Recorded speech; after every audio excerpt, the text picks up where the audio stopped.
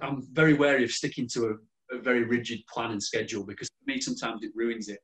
If we're kind of rushing to get somewhere for a certain time, it takes away the enjoyment and the spontaneity of rocking up somewhere just off the cuff. And if you like somewhere, you can spend a few more nights there than perhaps you originally had planned. And that was very much the kind of tone that we set for the whole trip. And when we eventually did get into Spain, we didn't plan on staying anywhere longer than a few days, roughly speaking, but we found an area that we really loved, and that was the Costa Blanca. And I mean, it was just at the back of kind of Benidorm, Denier, Calpe region, so not too far inland. But the trail running scene there was incredible. I mean, I don't think half the races that we did there would have taken place in the UK, because we shut them down straight away. But I loved it. And we turned up at the first race that we did there, and at the end of it, I was just like, my knees were covered in blood. I'd fallen over. It was like pretty epic. And I think it was like a 12-mile race, but I felt like a marathon, like on the mountains. And it was just really exciting. And from then on in, I thought, right, this is the place for us. We're going to spend some serious time here. And we loved it. And we got, involved in the community. We've got a great group of friends. Both of us even joined like a local Spanish running club, Bernia, which was my favourite ridge where we were staying. So this really epic kind of like dangerous kind of running / climbing, the sort of thing you'd have to approach with a helmet on, that sort of thing. And it for me, that area was really special. So naturally, I wanted to kind of be involved with the local club there, and I did quite a few races for that club. And I'll go back and, I could eventually live somewhere like that, I'm sure. But we really enjoyed our time there, and it was a special moment in my life, if I'm honest.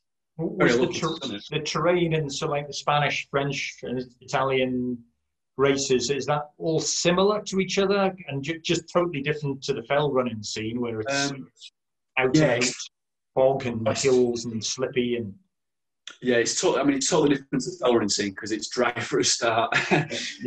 So the footwear I was wearing was totally different. But then again, it is different from location to location. So the stuff in the Costa Blanca, for example, is very dry, and I would say anger is a good word. Anything you land on in the Costa Blanca is like wants to hurt you, as in like obviously you're going to hurt yourself falling over, but the kind of flora and fauna is all prickly and spiky and aggressive. You fall over there and not just the rock, everything wants to attack and hurt you. So you end up. Is it loose rocks or just?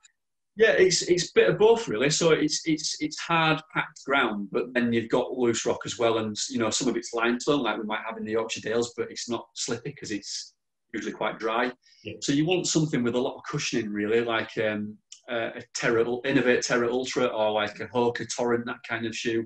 Or Scott was quite good. I tried a few different shoes, to be honest. And the Terra Ultra was quite good because it gave me a lot of cushioning. And that kind of ground just takes a lot of energy from you because you're running on the hard rock all the time. It's steps as well. I was like dreaming of steps and I was falling asleep on the night because it's just man-made steps or natural steps.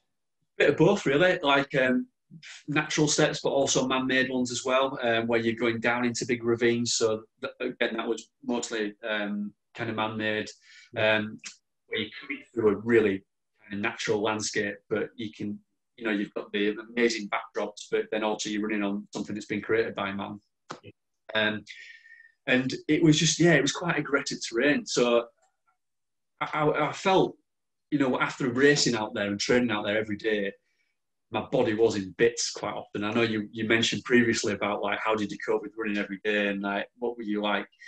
I struggled a bit, but I was resting a lot as well. I was literally sleeping like 12 hours a night because I felt like I needed it. I was doing like 100-mile weeks out there over serious stuff. I mean, I'd done I think 300,000 foot of climbing from January to March last year, which is an incredible amount really when you think about it. I was on course for doing a ridiculous amount of climb over the year had it not been for COVID. So I was doing 100,000 foot every month, at least 25,000 foot a week minimum, easily as well.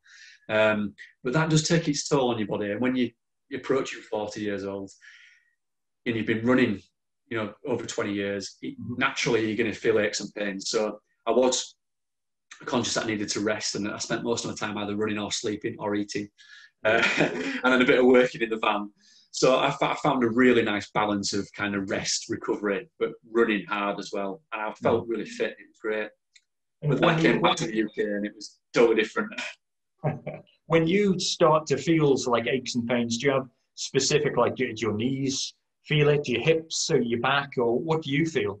Yeah, it's in my legs usually. So because I think I enjoy descending so much and climbing so much, a lot of my weight goes through my knees when I'm descending, my legs.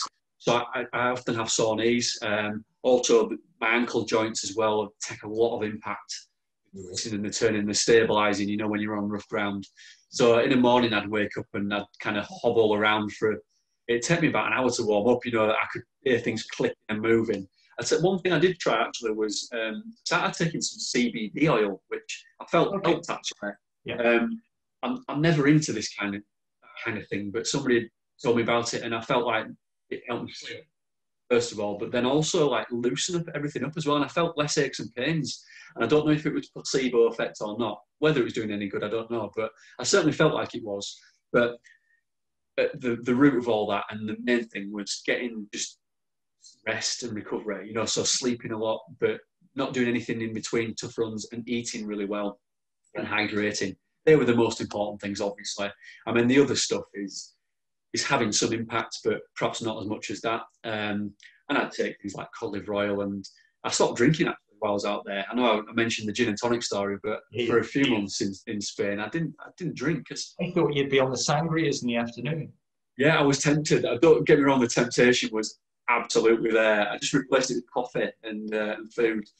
But yeah, I think the thing with me is I do enjoy a drink, but it doesn't really agree with me. And I didn't want to waste that opportunity either. I'd gone out there to compete and train, and I took it quite seriously. So I was eating really well and drinking like the right kind of thing, and not just having a bit, because I could have got drunk every day and like got on the beard, because it's pretty cheap to do out there. Yeah, that's not why you're there, is it? That's not why I'm there, exactly.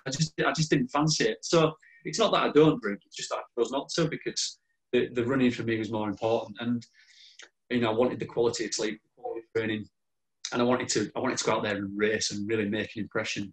And actually, the first race that I did out there in Spain, I was beaten by a good friend of mine now called Paul, who is a Salomon-sponsored runner. He lives in Spain. He lives near Montserrat. Fantastic runner. And he beat me by about, I think, 6 minutes in the first race that we did together. And I'd led it for most of the way, and then he just came through and he was really strong. And I just kept training and working hard and racing every weekend. And by the end, I think I beat him by about 10 minutes in the last race that we did together. So it kind of showed the journey that I'd been on and how much effort I'd put in and work I'd put into making myself a better athlete. I mean, I have to say that he had been injured during that time as well, so that didn't help him either. But it made me more focused because I had that competition there, and we became really competitive, but really good friends as well at the same time. We pushed each other, and that gave me a lot of focus. So I have him to thank for kind of making me into a better athlete. Yeah, exactly. And I think he probably felt the same as well. So I think, when he's fully fit and I'm fully fit, we're very, very similar athletes. I think it could go either way. Mm-hmm. But because I was there to train and race and he was still working and he was recovering from injury, at the end, I was beating him, whereas he was beating me at the beginning. But that was the main reason. I was just in a better position to be able to train and recover and rest and also compete those races. Do you think the racing that you were doing there and the extra fitness that you were gaining would have benefited when you came home and done races in the UK, or is it just totally different? No, I think the answer to your question is yes and no. So there's no doubt that I was in really good fitness and form. And when I came back just before COVID. So we actually came back to do a race, which was the first British Championship race. And I'd been winning races out in Spain quite comfortably. And when I came back, I was 9th in the first race in the British Championship on a course that suited me and the distance that suited me. But I think that just shows the quality and standard that we've got in the UK, if I'm honest. because, you know, it wasn't that I had a bad race when I came back into Wales. I was a little bit tired from all the travelling we'd done to get to the race, and that didn't help. But I'm not using that as an excuse. I don't think it could have run much faster and performed much better had I been fully rested for it. And, you know, kind of, we were racing to get back because we booked a ferry. So we'd done a lot of like long days travelling, and I've not done any running for about 4 or 5 days in the build to race. But again, I'm not using it as an excuse. But it was a different kind of running when I got back. So we were coming back from dry, fast, runnable trails in nice weather to like horrible weather in North Wales and not great conditions on rough, boggy, energy-sapping ground. And I found that transition hard, I'm not going to lie. But I was in good shape and I was fit, so I've no excuse. And I was happy with 9th, don't get me wrong. Really happy. But as I said, I think it shows the quality and standard that we've got in this country. It is a different type of running. It really is. And I think had the British champ been on that terrain I was used to over the last 6 months prior to that, I would have probably fared a little bit better. I'm not saying I would have won by any stretch, but I was used to running on that terrain. Yeah. The answer to your question is yes and no, really. Well, it is very different. Yeah, but it's a good question because, you know, if you've got the fitness there, I'm a strong believer that you can race well on any kind of terrain if you're in good condition. And I was in good condition, so I think 9th was a fair result for me. I think the best result I could have expected was perhaps to be top 5. I don't think I'd have won it, but I was happy with that, and I was happy with the transition I've made from those nice, runnable, aggressive trails, really technical, kind of sloppy, horrible weather, you know, like classic fell running, where you just like, you're back to it now. Welcome to England, you know, or welcome to Wales. You touched on earlier, you mentioned the word VK. So have you done many VKs? Yeah, so VKs is something that I've experienced. I've not done many. I think I've done maybe 3 or 4 over the last 2 years. VK, that's what, 1,000 metres ascent within 5K, isn't it? That's exactly what it is, yeah. So to have a VK, it's 1,000 metres of ascent within, I think it's 5 kilometres of distance. Now, naturally, we're not going to have any in England because we haven't got anything that's over 1,000 metres for a start. We do have VK races in Scotland and in Wales, although some of them have got a little bit of down. I think the one in Wales is at Snowdon, on Snowdon, and there's a tiny section of downhill, but generally speaking, you're going up 1,000 metres, and I think it's over 5K, so it is a VK, but it isn't the rules. Yeah, but there is a VK, the series that we were at, the Salomon Golden Trail series. And it's just about the only place you can do a VK in the UK is in Scotland. But a VK race is something that you have to train for specifically. So if you're going to take it seriously, you have to be training to do that kind of racing, because when you're going up and you are literally just going up for 1,000 metres, you've got to have that endurance and that strength and that kind of muscle memory, I'd say, that training to be able to allow you to attack that kind of race at pace. It's not something you can just turn up for and like do really well at. I think you've got to be used to climbing that amount of ascent, first of all, that intensity of a race, because it's a bit like Bofra. You're literally going at it hammer and tong from the start. They're not nice races. You don't enjoy doing them. You do at the end because you sort of like got a beautiful view at the top of the climb. There's actually a race in Italy that's a triple VK, so you're just literally climbing for 3,000 meters straight up, and it just sounds savage because you've not only got the climb, but you've also then got the altitude to contend with as well. But it's difficult because when I've done the VK, I've always been all right up until about, I'd say, 700 meters, which is probably the biggest distance, the biggest climb you'd get in this country, in a race. And after that, the last 300, I have just died a death, because it's taking you into a place that you're not quite used to. Your body's not used to it, unless you're training on that kind of stuff all the time. And it's very specific, to a kind of mountainous environment like the Alps or the Pyrenees or places like that, where you can get 1,000 meters in. But it's just a different kind of racing. It really is. They're really exciting, though. It's something I want to do more of, actually, going into the future. I've done one VK and I was fine for about 100 meters, 900 meters of absolutely dying. Yeah. I mean, what I actually would like to see is a vertical VK, like, sorry, not vertical, a downhill VK, where you're actually losing 1,000 meters height.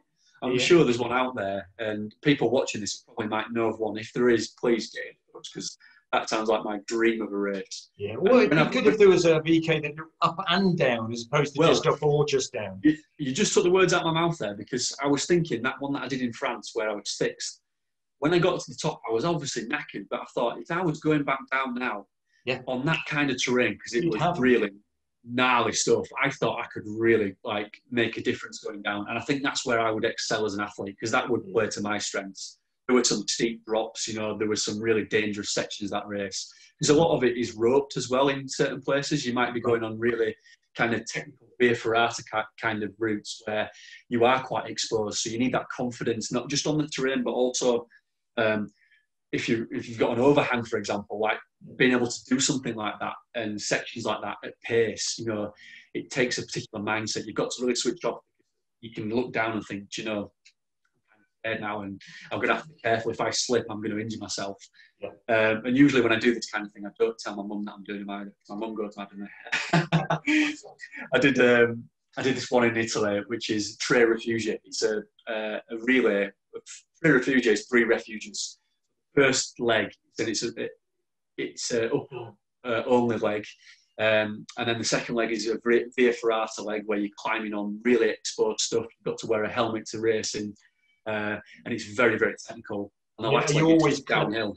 Are you clipped in at all? Or? No, you don't clip in, and that's the thing. So when I've done this race, I've never told my mum that I'm going to go and do it, because she'd be really worried, because it is like you're racing against people who are on the same route, and the reason you're wearing a helmet is because you've got to be really safety conscious. You could fall off, you could hit your head, but also you've got people in front of you on the route who are knocking rocks off. Coming down. There has been occasions where I've had rocks like hit me on the head during that race, or I've knocked them off onto somebody else, and that's probably the most dangerous race, or one of the most dangerous races I've done. But could you overtake people on that sort of winners? Yeah, you can. Yeah, and what you'd have to do is, perhaps if you are climbing on a dangerous section, is pick a route that isn't too dangerous that you can't overtake somebody, or wait for a moment where you can pass somebody. And I suppose it goes back to knowing the course, really. But there are sections on that particular course where you can overtake somebody. Usually, I'm getting overtaken because I struggle with the altitude on that race, because you're starting at 2,000 meters, and when you're going into a race like that, because it only lasts for 2.5 miles, does this race? Not even a 5K, I don't think. But it's so intense, and you are working at such a fierce intensity. Your lungs are just on fire, and you're fighting oxygen. You know, you're trying to get air in all the time. Yeah. But at the same time, you're trying not to like die and fall, a ridge. You're trying to, race as hard as you can. And I don't think I've ever been in a race where I've worked to my maximum heart rate like that. I mean, I don't even wear a heart rate monitor because I'm scared to think what the results would be. Just about to ask you that. Do you do that? But obviously not. I do normally, yeah, not for that race though, because I think it'd be off the scale. I think my watch would blow up, to be honest. I can feel what my heart rate is because my head's pounding, but that is such a fierce and intense race that when I get to the end, I'm just literally collapsing over the line. My body's just craving oxygen. I'm just trying to get the air in, But that's an incredible race. That's the kind of thing that I love doing, going to somewhere in Europe, for example, like Italy, where you've got that kind of amazing scenery, incredible technical terrain that you wouldn't get in this country, and you're just competing on something that you'd look at prior to the race and think, I'm going to go up there. And it is pretty stunning, And do you get many supporters when you're on the route, or is it that remote that you can't? No, because it's mountain running in Italy, especially in Italy, and other parts of Europe as well. It is a really well-respected and well-loved sport. So wherever there's going to be a big, prestigious race, you're going to have support, and people will make the effort to get to places to watch it. And sometimes it feels like a bit like Tour de France, where you might be running along and you've got people either side of you just going nuts, shouting in your face and screaming. And it's amazing. The atmosphere is amazing. They've got cowbells and they're ringing and they're shouting in your ears. And you've always got support on a race like that in the most bizarre sections. I mean, there's sections where it's quite lonely and you don't, but usually you've got that stunning backdrop, and because you're racing on such an incredible course, people want to see you on that going fast, and there's risk involved, and people like that drama, and it's amazing. That's what, for me, that's the best part of the race. The support that you get, the buzz, and most of the crowd are well researched and read up on like who's racing as well. They'll know who you are. If you're coming from another country to compete in their local race, they will know exactly who you are for the most part. And generally speaking, they're very supportive. Apart from the first time I went to Italy and I was competing, and I was at Trophy Overnone, actually. It was the first time I went to Trophy Overnone, and I was in second place, I think, and I had the local champion, Alex Baldacchini, racing behind me, who's got the record for the whole race. And I was conscious of the fact that as I was going up the last part of the climb, all the Italians were screaming, "Die, die, die." And I was like, yeah, die, die, die. And I'm thinking, geez, like, die, like, this is awful. Like, why would they want me to die? Like, this was like pre-Brexit as well, like before Brexit even been mentioned. And afterwards, I realised that like die, die, die just means like go, go, go, like go faster, go faster. So it's just like a real friendly, kind of mountain term. It's like your ali, ali, ali. That. At the time, I was thinking this is a really hostile environment, and it made me go fast because I thought I don't want to stop. They might actually, like stone me to death. So I'll keep moving fast. But yeah, that was incredible. It's when you've got that support, and it's just electric. Like that's what I enjoy the most about these races, the feeling and the fact that people love the racing so much as well. Not only the people running the races, but the supporters, because I think that's sometimes something we don't always get in this country. It's a very specialist sport. It's like fell running, for example. Yeah. Very niche. And the people that love fell running are generally people that are doing the fell running. So you don't quite have the support base that you would get in certain parts of Europe. And you don't always have the crowds. And I really like that. I like the atmosphere. And that's one of the reasons why I do it. So that's why I enjoy going to Europe so much. Yeah. And what's coming up in 2021? Hopefully, anyway. Yeah. What's maybe coming up? I mean, unfortunately, I'm not living in the camper van. As you can see, I'm at home. You could probably hear the dog barking earlier. Like Amazon parcels getting delivered every day. I'm back to normality now.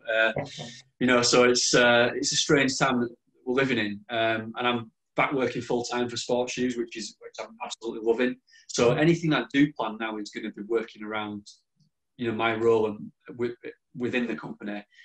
But I'm lucky in the fact that I'm working in the running industry. They support me as an athlete as well. And I've got quite a few races coming up where I'll be competing for Sports Shoes. So one example, the big aim for me this year is the MCT, which is the kind of baby race of the UTMB. So it's, for me, which one's that again? The MCT. So it's the race actually for the kind of organisers and locals to do. Although saying that, standard is still like ridiculously high. I thought the OCC was the smallest one. Is there another one as well? Yeah, this is the baby one. Yeah. So this is the really like baby one. Right. And I thought it would be a good start. Yeah, the kids one. Exactly that. So this was a good starting point for me because it's kind of a distance that I think I could be competitive on. I think off the top of my head, it's about 40 kilometres with 2,500 metres, which really is the top end of my kind of racing spectrum, really. My skill set. I'm going to have to train hard for it. That's for sure. But it is competitive as well. When I look at past results, the people who've won it before are pretty damn good. And I'm going to use it as a stepping stone, I think, to go back to what you were asking me before about doing longer races. So, as perhaps a way into things like the OTT in future years, that I want to see how well I do at this one first, whether I enjoy it as well. But I'll be doing it primarily for experience, and don't get me wrong, I'll be trying to win it. I don't think I can win it, but I will be trying to win it. I'll certainly won't hold back in that respect, and I'll train to win as well. So I've got that on the radar. I've also got the World Masters, so I'm going up a category. The Masters, by the way, the veterans starts at 35 in Europe, which is great because I've been a veteran for like 5 years over there now, which is good. Over in England and UK, it's generally speaking, it's 40. So I'll be going up to the 40s this year, and becoming a vet in England and Britain. Also going up a category in Europe. So I'll be competing at the World Masters mountain running event in Austria this year, which is Hellfest, which is an uphill only course. That's in September, hopefully this year. So that's on my radar. I'd like to do well at that because I was second in the V35s in Italy in 2019. So my aim really is to try and win an event, Masters. That's going to be shortly after the Chamonix one then, because that'll be the end Yeah, it is. So I'm going to use my holiday at work to kind of stay out in Europe probably and travel in the camper van. That's the plan anyway, the rough plan. And I'll go from kind of the MCC to the World Masters, hoping that there's enough time to recover in between and have a go at that. So they're the big two really. And then the English Championships I've just entered this morning, Ennerdale, which is a distance that doesn't suit me. It's not a race I'm particularly looking forward to be honest, because it's a classic long fell race. The Lakeland Classic is always a tough ask. You know, these races are quite brutal because of what distance is that then? The terrain. Well, do you know, off the top of my head, I think it's about 25 mile. I've not even checked. You're definitely stepping up here on the distances, aren't you?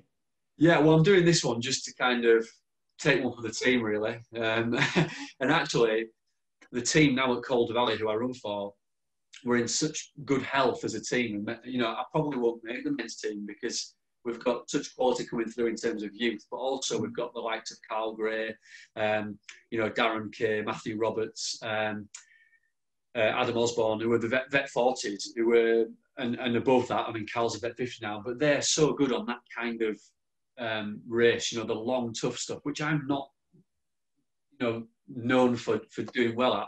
But I'm hoping I can use that as training as part of the MTT. So, you know, I'm under no illusions. I certainly won't be winning that race, but survival will be the key. But I've got that to come up in June. That'll probably be my first race back, I would have thought. Yeah, plenty of time to train and have nightmares about anyway. Yeah, that sounds like a good eventful year. Hopefully with those being slightly later in the year, they can actually go ahead. Yeah, because there's always a worry and risk now that things might get set back. So, you know, nothing is set in stone, as I know. But at the moment, I'm training just to stay fit. I am training with the MCC in mind, but it's far too early to start training specifically for that. I'm just kind of thinking about being an all-round runner at the moment. So I've started to work with a coach this year for the first time. I figured I'd take it seriously now. I'm nearly 40. So I'm being coached by Sarah McCormack, who is world mountain running champion. So, I mean, there's no one better in that respect. And we do a lot of the same races. So Sarah's been putting my training plans together and been stopping me from doing too much running and making me do enough. Sometimes I'll either do too much or not enough. So that balance of training's there now, I feel. And I can just look at what I need to do every day. And it takes that kind of thought process out for me as to what I'm going to do today or tomorrow, because I just usually just out running, and I've never really trained properly for anything, if I'm honest, unless I've really wanted to do well at a race.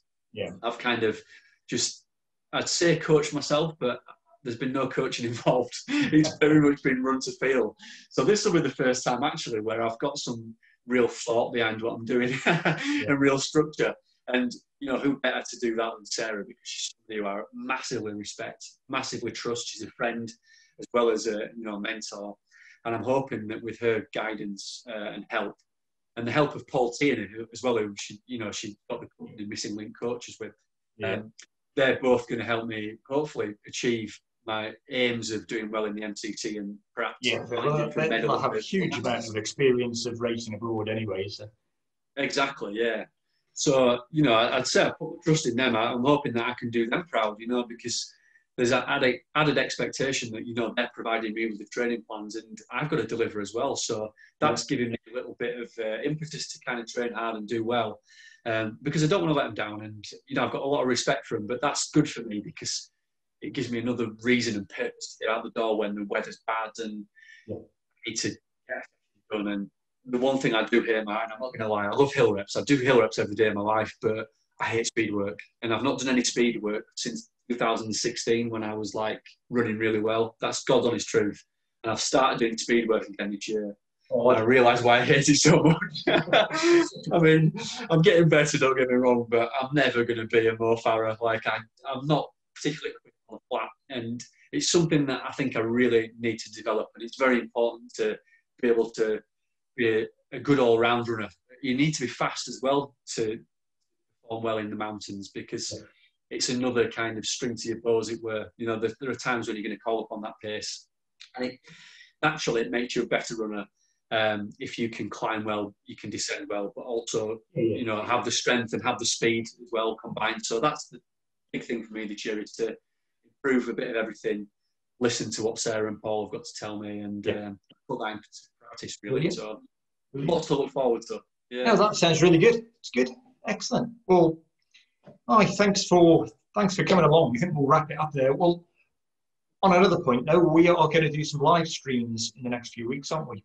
We've got plenty to talk about. You know, I'm not short for anything to say, and I know you're not either. And I'm sure we've got quite a few kind of, you know, running related topics that we'd like to discuss, haven't we? And exactly. You know, I find this kind of thing interesting. I could listen to running all day. Anything about running. It's hopefully somebody out there likes listening to us talk about running. Yeah, who wouldn't want to, you know, listen to two middle-aged men talking about running and gear and you know, running-related topics? It sounds like every runner's dream, doesn't it? So, anyone out there has any specific topics they want us to cover, feel free to leave comments below. So we're going to go over certain things like running with poles, like your Lecky banner in the background there. We're going to have Simon, who works for Lecky, who lives out in Spain. He's going to be joining us as well. So there's tons of topics, isn't there? Running, it's endless. The amount of stuff we can talk about. There's lots of stuff to cover. You know, you're talking about the poles and how advantageous and beneficial they are in races. Also, you know, we might talk about new technologies, carbon, for example, carbon plates in shoes, that kind of thing. You know, what direction is running going in, GPS devices, you know, how much can we rely on these, and, you know, the pros and cons, that kind of thing. So we've loads to discuss, haven't we? So we look forward to it. Yep, it's going to be great. But perfect. Thanks everyone for tuning in, and hopefully you enjoyed the chat, and hopefully you join us in the future for some live streams. So please leave a like, leave a comment, don't forget to subscribe, and thanks very much to Ben for giving us some really good insights into his running. Thanks for having me. Cheers. Cheers. Take care, mate. See ya.